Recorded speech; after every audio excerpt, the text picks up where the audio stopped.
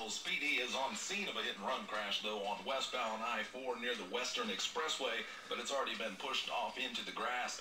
We also have a couple of vehicles in the median of I-4 just west of World Drive, but that shouldn't slow down your travels any either.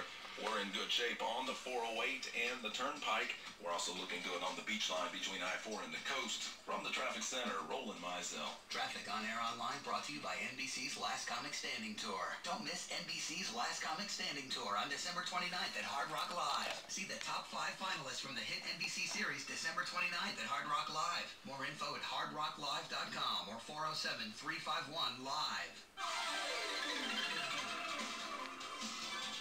Rail Radio weather brought to you by the Coy Law Firm. 85 degrees the high for today, and showers should be arriving soon.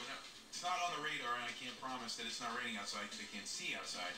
But we're expecting rain, and more so for the overnight. 60 at the low for tonight. It's 80.